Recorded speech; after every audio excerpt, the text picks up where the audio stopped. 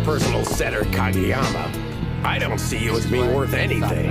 I wish you could see that I'm a person too. My hair. What if I broke your sword? I'll get a new one! What if I threw out your hair dye? I'm fine going natural for a while!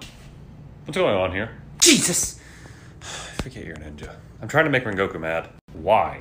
Igoro bet me 20 bucks I couldn't do it. What if I spit in your face? I always carry moist towelettes on me. You'd have better luck convincing Tanjiro to litter.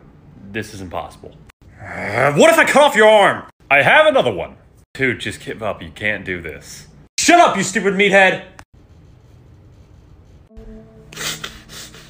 Don't scream. Huh? If you ever disrespect my best buddy like that again, I'll make you forget what it's like to eat solid food. Do I make myself clear? Good. Now sleep tight. How did you die? Choked? Oh my god, he likes being choked. Did you like it?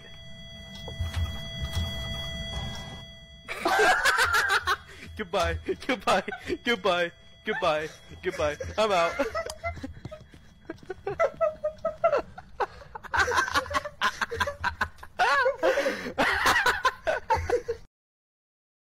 Child fact: I am 100 meters from your location and approaching rapidly.